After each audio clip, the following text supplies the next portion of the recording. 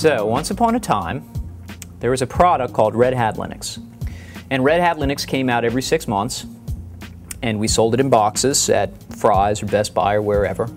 And we weren't really sure what the support cycle should be, because sometimes we'd support it for maybe 18 months, or sometimes we'd support it for 3 years, or maybe 5 years. And as it turns out, we were making most of our money from enterprise customers, like big customers. And they didn't really go for that model very well. And one of the things we figured out was that we were trying to do two fundamentally opposed things with a single product. We were trying to innovate, and we were trying to stabilize both at the same time in one product. And it didn't work very well. It didn't work for us. It didn't work for our customers. It definitely didn't work for our partners because they didn't know what to stabilize their products against, so it was difficult to grow an ecosystem that way.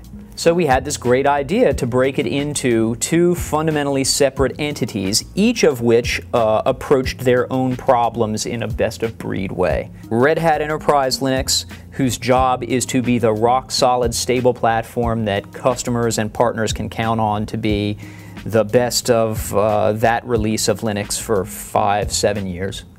And then over here, the rapidly moving platform for future development that we could basically share as an open R&D lab with the community, and that's Fedora. Because they have different goals, we treat them differently. Red Hat Enterprise Linux is the things we charge customers for because it's the thing that is supportable over a long period of time.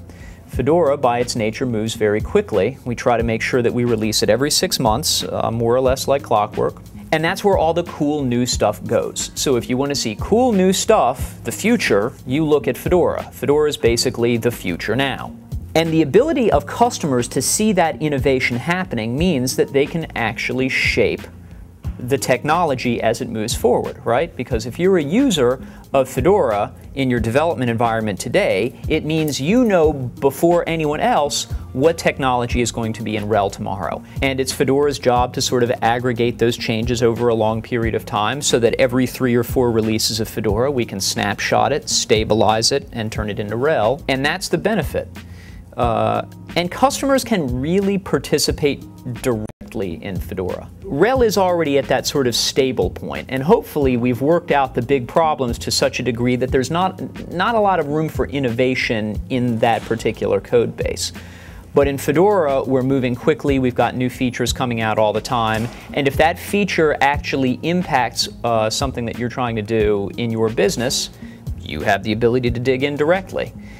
You don't have to wait to see what the developers are going to do. You can take the latest snapshot out of Rawhide and say, this doesn't do what I need it to do, but I put in this 30-line patch and suddenly it does do what I need it to do. It's a power that some customers understand really well, and some customers don't understand so well yet. And I think that part of our job in community land is to make sure that customers feel like they can participate and that it benefits them because they really can change the future if they see fit.